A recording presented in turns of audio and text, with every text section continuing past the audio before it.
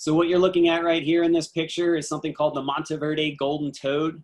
This is a toad that's endemic to Costa Rica. Endemic meaning it can't be found anywhere else in the world except for these mountains in Costa Rica. In this picture here, what you're looking at is a bunch of males. So this picture was taken by this woman named Marty Crump who wanted to do research on these frogs. So she went out to a field site up in the mountains and found a bunch of males congregated around a pond. And what's interesting about these frogs is they basically stay underground year-round until the rainy season comes. And when the rainy season comes, they all pop out and wait for females to show up to breed in these sort of ephemeral ponds that only stick around for a little bit during the rainy season. So what you're looking at right here in this picture is sort of the frog equivalent to a fraternity party, where all these gold toads are the male toads waiting for a female to show up. And when a female shows up, this is what it looks like. So that white thing that you see in the middle, that's the female toad. And all the male toads are basically competing to breed with her. The way that frogs breed is they have external fertilization, meaning that one male has to grab onto her back, and then she'll lay her eggs and he'll lay his sperm on top of that to fertilize the eggs. So all these guys are competing for the opportunity to breed with her. And I don't even know what this guy down here at the bottom is trying to accomplish, but the idea here is that they're all trying to get the opportunity to breed. So that Marty Crump lady who was out there looking for these frogs was super satisfied. She was setting up her field season to do research on these frogs, and there were tons of frogs that were out there. She was like, great, tons of frogs. I'm going to come back next year and start doing research on these guys. So she came back the next year, and she only found one frog at that same spot. And then she started going to like 20 and 30 different ponds all over the place in Monteverde, Costa Rica, and she only found this one frog at that one site. She said maybe it's an off year, so she came back the next year, and there were no golden toads there. This was back in the 80s. No golden toads have been seen there since, and they're now considered extinct. And what's interesting is it's not just the golden toad that disappeared from this cloud forest reserve in Monteverde, so this protected forest in Monteverde, Costa Rica. It wasn't just the golden toad that disappeared, but a whole suite of frogs that disappeared from the Monteverde Cloud Forest Preserve too. So we saw a bunch of different species that also disappeared back in the 80s. So this was really weird to Marty, and she sort of went back to her conferences. There's big groups of frog scientists that all get together every year and talk about their frog research. So she went back to the sort of frog conference that happens every year. And she said, hey, all of these frogs disappeared from the Cloud Forest Preserve. What the heck is going on with that? And other people started talking and saying, you know what? I'm seeing the same thing. And when they started sort of putting the pieces together, they figured out like this is not something that's happening just in Monteverde and Costa Rica. So this red dot that you see right here, where the red dots represent multi-species declines, but it's something that's happening everywhere. So they're seeing multi-species declines in California, in Brazil, in Australia, and also individual species. Those people that were doing research were seeing populations of those individual species disappearing too. So they ended up in 2004 doing this thing called the Global Amphibian Assessment. And this is the results of that Global Amphibian Assessment. So what you're looking at here are basically three colors. You've got your greens, your blues, and your reds. And the darker those colors get, it means the more species of frogs or amphibians that were lost from those different causes associated with those colors. Where the greens are associated with habitat loss. So, you know, not surprisingly in Europe where there's been a lot of habitat destruction in cities and things like that in agriculture, a lot of amphibian species have been lost because of habitat loss. And then you've got Southeast Asia where you've got a lot of species that have been lost for overexploitation, where they're using those frogs for different things like to eat. And then you've also got these things like we see in Costa Rica, in Australia, and in California, where you have these things that are enigmatic declines, where it's not habitat loss, it's not overexploitation, it's not obvious causes, it's weird things where you have these really preserved, pristine habitats that are disappearing. And that's actually been linked to this disease called chytridiomycosis, which is the disease that I did my research on, and other things like pollution and introduced species and things that don't really care about whether the habitat's preserved or whether you have a habitat border, they can go across it. But the ultimate outcome of this global amphibian assessment was that over 41% of amphibian species were considered threatened. Okay, so when we talk about threatened, there's these three distinct categories that this group that does research on species across the world has that consider a species to be potentially threatened with extinction. So that can mean critically endangered, endangered, or vulnerable of that species going completely extinct. So 41% of amphibian species from that research study were considered to be threatened with potential extinction, basically in the next 10 years or so. And so this is something that's actually not unique to amphibians, but this is something that we're seeing across tons of different groups. So birds, mammals, many different species are considered threatened with extinction. And so these surveys are now sort of calling people to arms, and it's even gotten to the point that people are considering this potentially a sixth mass extinction.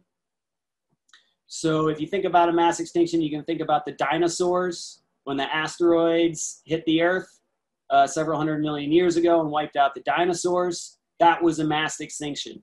So lots of species disappearing in a very, very short period of time. And in fact, in geological history, there have been 5 major periods since the beginning of the Earth when there have been these sort of mass extinctions where many, many species have disappeared in a relatively short period of time.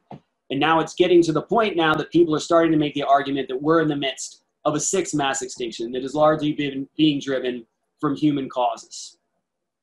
And so what we're going to spend our time talking about for the next 2 or 3 lectures are this idea of biodiversity and the idea that we're in a 6th mass extinction. But mostly we want to be talking about what is biodiversity. So what are the threats to biodiversity? So what's causing those threats? And what are the benefits of biodiversity? So why should we care about biodiversity at all? And so this is what we'll be talking about over the next probably 2 or 3 lectures. So I'm going to start with this question of what is biodiversity? So defining biodiversity. So biodiversity can be thought of as basically the tree of life. And so this is just sort of a tree that describes all the evolutionary relationships among different organisms. And the branches on this tree represent different major lineages of organisms, and the tips or the leaves on the tree represent different living taxa. So for example, you can see this red branch right here. This represents vertebrate species on this sort of beautiful depictions of the tree of life. And you can see all the different organisms represent the leaves on this tree. And so you see lots of that diversity. And when biodiversity increases, essentially the tree of life gets richer and fuller, grows more branches, more leaves. When extinctions occur, we can lose leaves. It's like leaves falling off of the tree, or potentially entire branches getting lopped off of the tree. So this is one sort of metaphor to think about biodiversity. And within this sort of idea of biodiversity, there's 3 major types or ways that we can define it: taxonomic species diversity, genetic diversity, and functional diversity. So I'm going to define what these 3 terms are and just give you some very simplified examples. So taxonomic species diversity is basically just the total number of species in an area. So an example of this might be something called species richness. If you guys remember measuring species richness in the Arboretum when you took 140, that's a measure of taxonomic species diversity. It's the total number of species in an area, or some abundance weighted measure of diversity. So Shannon diversity would be an example of this if you remember from Bio 140 lab. And so just to sort of make this a little bit more concrete, we could go to maybe site A and count 5 different species there: a tree, a robin, a salamander, deer, and a squirrel. And we could say we measure 20 individuals of each of those different species, okay? And so the taxonomic species diversity or species richness at the site would be 5. There's 1, 2, 3, 4, 5 species. And the Shannon diversity, or this abundance weighted measure, we're just going to say it's 1.61. I'm not going to explain to you exactly how that number is determined, but just understand that this number, the higher it gets, the more diversity there's considered to be at a site. And this is based on not just the number of species there, but also the number of individuals and the evenness of individuals at each of those plots. So for example, if we go to site B, where we still have the same 1, 2, 3, 4, 5 species, but at site B, it's really squirrel dominant. There's 80 squirrels there and only 5 of these other individuals. And so although the species richness or the number stays the same, it's 5, the Shannon diversity goes down because it's not as evenly distributed in the numbers of each individual. It's squirrel dominant. So even though there's still 1, 2, 3, 4, 5 species, because it's squirrel dominated, the overall diversity or Shannon diversity at the site goes down. So this is an example of taxonomic species diversity. And typically, the greater the species diversity measure, whether it's Shannon diversity or species richness or other measures that we haven't talked about, it indicates a healthier system. So more species, better. Higher diversity, better. If we look at the trends in taxonomic species diversity, this figure right here is a semi-accurate representation of the general trends that we see in species diversity in terms of the numbers of species that we've actually named. So this figure is from 2011 and it only represents 93,000 species. This is way less than the number of species that we have named, but it's a good representation of the sort of overall abundance of the named species that we know. So you can see that the pinks represent animalia or animals. So most of the named species that we know are animals. And then you can see fungi, bacteria, plants have pretty diverse groups, but there's not as many named species, okay? And when we actually look at the overall trends in taxonomic diversity that we know about globally, there's currently around 1.8 million named species. Okay, so this is a number I'll actually expect you to remember. I don't always drill down on lots of details, but I want you guys to have a general idea of how many species we've currently named. And there's estimated to be around 10 million species total. So I want you to just have a general feeling for about how many species we think are out there and about how many we've named at this point. And just to reiterate the sort of trends for the named species that we know out there, this is to go along with the sort of figure that you see over here on the right. The vast majority of named species are actually insects. So insects are a type of animal. I'm sure you guys know what insects are. Insects are considered animals, and about 50% of the named species that we know are insects. The next biggest group is flowering plants, then other arthropods. So these are like insects, but different. So things like crabs, lobsters, spiders, things like that are arthropods.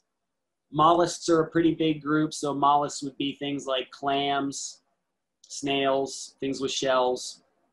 And then you can see chordates. So we're chordates. These are things with backbones, are a pretty small group.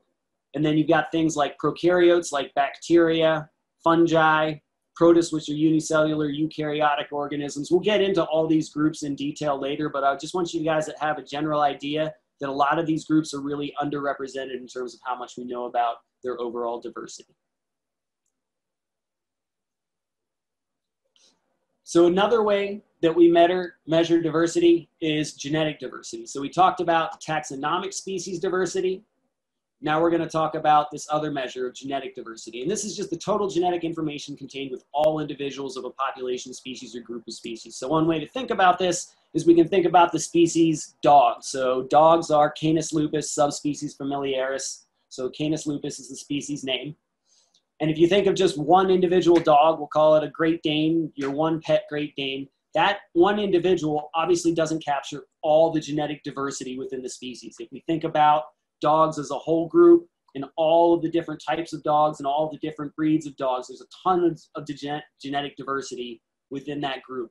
And typically when you're talking about maintaining genetic diversity in terms of conservation and maintaining biodiversity, maintaining a higher amount of genetic diversity or greater genetic diversity by maintaining a greater number of individuals and more diverse individuals of the species is good for a population, good for conservation, because it can decrease inbreeding. And we'll talk a little bit more about that later. But just understand at this point now that one form of biodiversity is the genetic diversity, and you want to maintain genetic diversity by maintaining lots of different individuals of the same species. As I'm going along, if things are occurring to you that are not making sense, please feel free to type that into the chat, and Claire will try to address things as we go. So if questions come up, please feel free to type stuff into the chat. The last type of diversity that you can measure, so we've talked about taxonomic species diversity, we've talked about genetic diversity. The last type I want to talk about is functional diversity. Okay, so functional diversity is basically the functional role that a species plays within an ecosystem, okay? So this could be like a pollinator, something that fixes nitrogen into the system, something that photosynthesizes and adds energy to the system.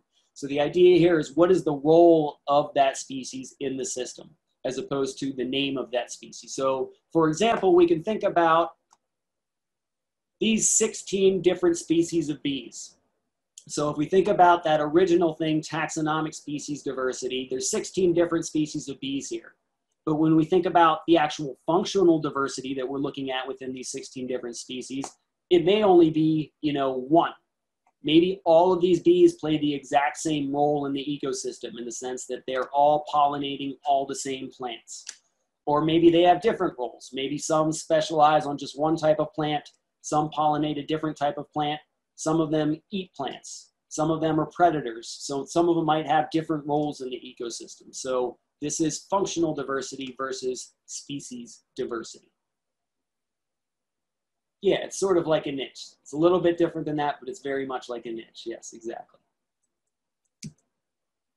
And once again, typically the greater functional diversity that you can maintain, the better it is from a conservation standpoint.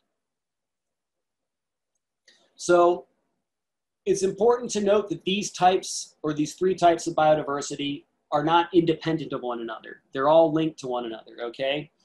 And if you can get an area or a place where you can have a high sort of overlap between taxonomic species, functional species diversity, genetic diversity. So for example, something like Madagascar, where you have a relatively small place. So this is an island off the coast of Africa that you guys have probably heard about from like the animated film series or whatever it is. But you know that there's a lot of weird animals there. There's a ton of different species there. They represent a lot of genetic diversity that's unique and different. And they also represent a lot of functional diversity. And so Madagascar is a perfect example of a hot spot where you have lots of species, you have lots of genetic diversity, and you have lots of functional diversity in one place. And from a conservation standpoint, these hot spots are great because it's somewhere where you can get a lot of bang for your buck in the sense that if you can conserve a little patch of habitat in Madagascar, you get sort of hits on all three of these different types of diversity. So this is a conservation strategy. So at this point, you may be asking yourself, okay, Dr. Hyman, that's great. Genetic diversity, wonderful, but why should we care about this at all? Why is this important at all? And so I want to talk about why you should care about it. So we're going to talk a little bit about the benefits of biodiversity and why we should care, and some of the different benefits it provides. So different types of ecosystem services, the reasons that conserving biodiversity is important. So ecosystem services, or why we should care about biological diversity. There's essentially four, or I kind of think of them as three major types of ecosystem services that biodiversity provides to us, okay? So one is provisioning services. And these are just things that biodiversity directly provides to us, things that we consume. So things like food, so eating plants, eating animals, things like fuel, things like fiber that we use for our clothes or medicines or other genetic resources, okay? So these are examples of provisioning resources that are really important for the survival of humans. Other important services are things called regulating services or supporting services. So I don't really make a huge distinction between these things. So, you know, if on an exam I were to ask you to provide me an example of regulating services versus supporting services, I wouldn't distinguish between these two. But what I want you to understand is these are basically services that are not things that humans directly consume, but that are necessary for human survival, okay? So we can think about things like pollination. If we don't have pollination of plants, we don't get any of the fruits or foods that we use from plants. These can also be things like soil formation, erosion control, oxygen and CO2 regulation in the atmosphere, water purification, flood control. These are all things that having plants, microorganisms, fungi, if we didn't have those things, we wouldn't get any of this stuff, and the habitats that we live in would be entirely inhospitable to human survival. We wouldn't be able to live. There wouldn't be the right amounts of oxygen in the air. There wouldn't be clean water to drink. None of these things would be provided if we didn't have biodiversity. out there to provide these regulating and supporting services. Life would be, or Earth would be uninhabitable for humans. And the third one that I want to talk about is cultural services. Okay, and so this is less about, you know, what's the direct benefit that humans receive from biodiversity or from organisms other than humans. This is more about a quality of life thing, okay? So this sort of aesthetics, the spiritual value, and the mental health that being in natural habitats can provide. And to me, this is a very important resource as well. Being able to take a hike, being able to go swimming in a clean ocean is really important for me. And hopefully it is for some of you as well. So I want to pull up this video that sort of exemplifies some of the stuff that I've been talking about, just to give you a quick example. Hi, this is Emily from You guys hear it okay? You may have noticed that conservation can be contentious, but no matter how you feel about bees or trees or even fleas, here's one totally practical argument for keeping as many species around as possible. Biodiversity is good for the economy. For example, in a recent study, which I should mention was co-authored by Men on Earth's own writer and tree ecologist, Peter Reich, scientists looked at tons of forests around the world and found that stands with more tree species grow faster and bigger than those with fewer species, which makes sense. Trees of a single species all have the same approaches to getting light, nutrients, and water, so they end up competing with each other, while trees of different species have different approaches, so they compete less, and together actually use a larger portion of the available resources. And those gains add up to a lot more green. The world's logged forests produce at least 35% more timber than they would if each stand of trees had only one species, to the tune of at least $200 billion in additional revenue each year. This diversity dividend is at least 20 times more than the total amount of money we currently spend on conservation. And economists are finding these diversity dividends in other places too. On farm fields, for instance, different pollinators go to work at different times. So keeping a diverse set of insects around helps ensure that crops will bear fruit and cash whenever they flower. And in our lakes and rivers, the more kinds of toxin-munching microbes there are, the more pollutants they can clean up, keeping down the multi-billion-dollar cost of maintaining clean waterways. Of course, it's hard to give biodiversity a dollar value in each and every ecosystem, and money probably isn't the only way we want to measure the value of nature. But in lots of places, healthier, more diverse ecosystems appear to translate to a healthier bottom line. So despite what you may have heard, money really does grow on trees. And bees. We're still not sure about fleas. Oh, good one. Okay, so let's say you just watched that video and said, that's wonderful, that's all nice, but pony up, where's your proof? So I want to point out some experimental evidence to back up some of these claims. So this is a study that was conducted by a research group also at the University of Minnesota. And basically they were asking the question, does high species richness and high functional diversity of species increase aspects of ecosystem function, especially this thing called net primary productivity? And net primary productivity is essentially a measure of how productive an ecosystem is. The definition of it is down here. I don't care about you guys so much knowing exactly what net primary productivity is, other than to know it's a really concrete way to measure how productive an ecosystem is. So they asked this question, and they essentially had the hypothesis that this productivity is going to increase if you increase species richness and you increase functional diversity of species.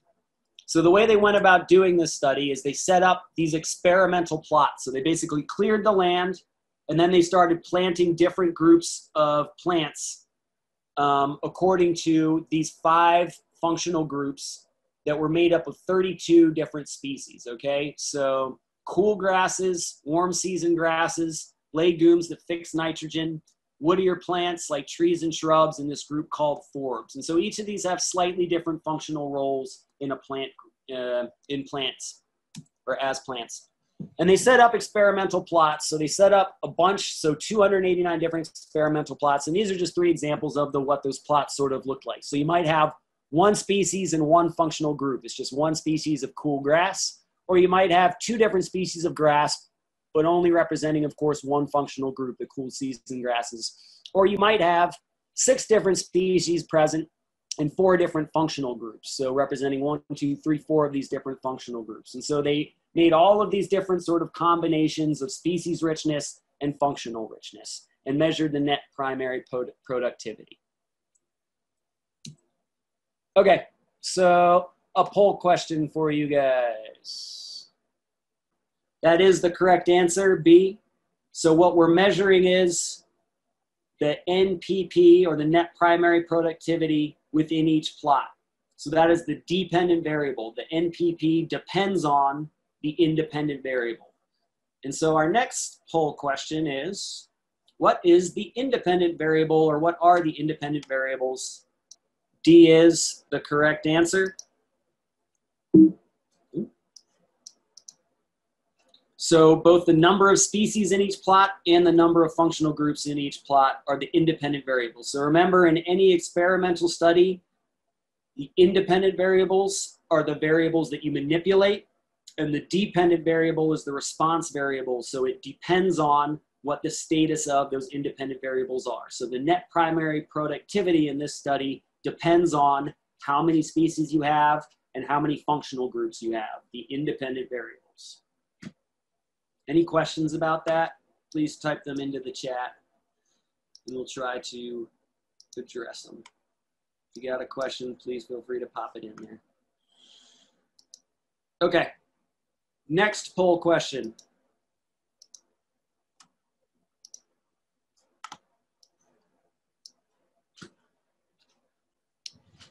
If our hypothesis is that primary productivity increases with increasing species richness, which of the following lines would you predict is going to happen based on that hypothesis? A, B, or C? So on the y-axis, we're looking at net primary productivity. On the x-axis, we're looking at species richness increasing from 0 species up to 35 species. So what do we predict is going to happen? And A is the correct answer. So as species richness increases, we're predicting an increase in net primary productivity. What about functional groups?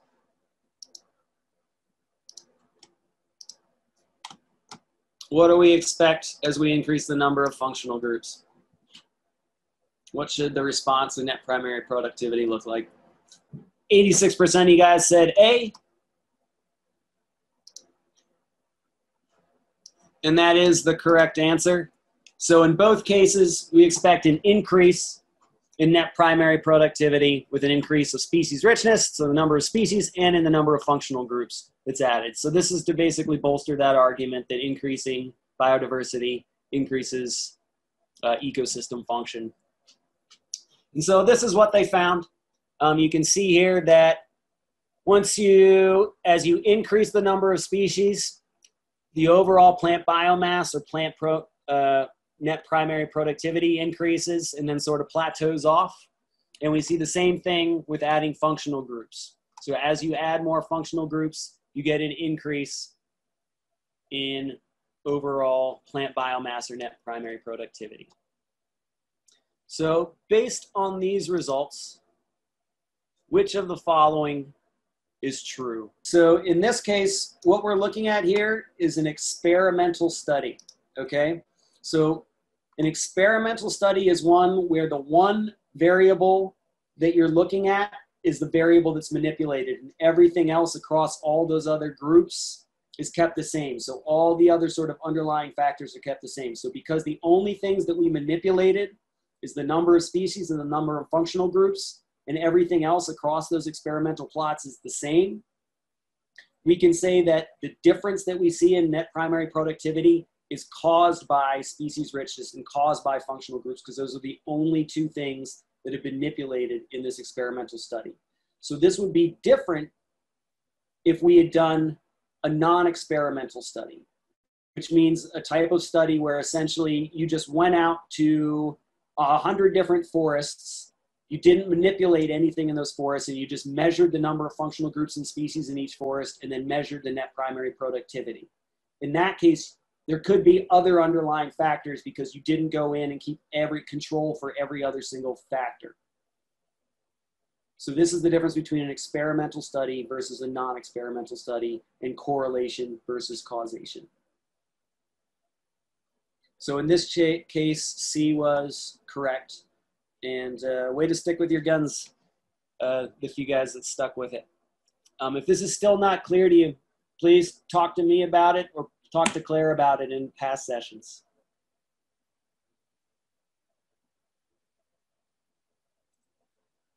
Okay, so I just want to spend a minute now talking about what all this stuff is actually worth. So this was a study done by Costanza and a group of other sciences, not George Costanza, but a different Costanza. And basically what they looked at is, can we actually quantify the dollar value of all the resources that ecosystems provide to us? And the sort of punchline that they came up with after doing all of these calculations was the average value was $33 trillion per year. And at the time of this study, the gross global national product was around $18 trillion per year. So that is to say that the value of these ecosystem services, things like creating air, creating water, pollination, food creation, all of those things were worth twice the global economy, or almost twice the global economy on average. So there's huge dollar value to these ecosystem services, and many of them are irreplaceable, or it would cost way more than this to replace them, to replace all the trees, to create oxygen, to create, to replace all the sort of roots and microorganisms, to filter water and clean water and all the sort of ecosystem services that they provide. So huge dollar value. The other thing that's really important to note is that we shouldn't just think about ecosystems in terms of their dollar value. We also need to think about them in terms of their intrinsic value outside of their value to us, and the aesthetic value, the fact that they provide just quality of life and that they're really freaking cool. So, I mean, we have things like this jack-o'-lantern fungus. This is a species of mushroom that grows around here. You could probably find it out in the arboretum if you looked around long enough. This fungus actually glows in the dark. If you take one of those mushrooms and bring it into the bathroom and close the door and let your eyes adjust, you'll actually see the mushroom glowing. That's why they call it a jack-o'-lantern mushroom. There's other cool fungi like this zombie fungus that can take over an ant's brain and cause it to climb up to a high area where it can distribute its spores better. And all types of these really cool frogs like this gliding frog and glass frog and Pac-Man frog. And these are just a few of the examples of really neat, interesting organisms that are out there that are worth preserving. And the metaphor that's often used for the value of organisms, sort of beyond the intrinsic value and beyond the dollar value, is this idea that we can think of Earth as an airplane that we're all riding on, and you're a passenger on planet Earth. And you can think of, if you guys have ever been on a plane and looked out the window or the outside of a plane, you see like 1,000 tiny little bolts on the outside of it. You guys know what I'm talking about? Just all those millions of little bolts that are all over an airplane. You can think of each of those little bolts as an individual species, right? So imagine you're on an airplane, you're at 30,000 feet, and you're looking out the window and you see one bolt just pop out of the wing. And you're thinking to yourself, oh man, like that's a little sketchy, but it's probably all right. There's like 1 million of these bolts. It's probably not a big deal if we lose one of these bolts. And that represents, you know, a species disappearing, a loss of biodiversity, right? But then you see another bolt fly out, and another bolt fly out, and another bolt fly out. And at what point do you stand up in the row and start screaming like, this plane's going down, we've lost too many bolts, everything's going loose, it's going crazy, right? And so you can think of those bolts as the species. And at what point do you say like, oh man, we're in trouble, and you need to start screaming about it? So that's a great sort of metaphor to think about. And all this stuff is going on around us as we speak. You know, this is an article from last year, and maybe you guys can recall when all these sort of news articles were popping up about giant fires in Brazil, or the fires that are happening out west right now in California and Colorado, just massive, epic fires that are unlike fires we've ever seen. All of these major species are being lost from these fires. And so it's important to be cognizant of these issues when you hear about loss of tropical forests.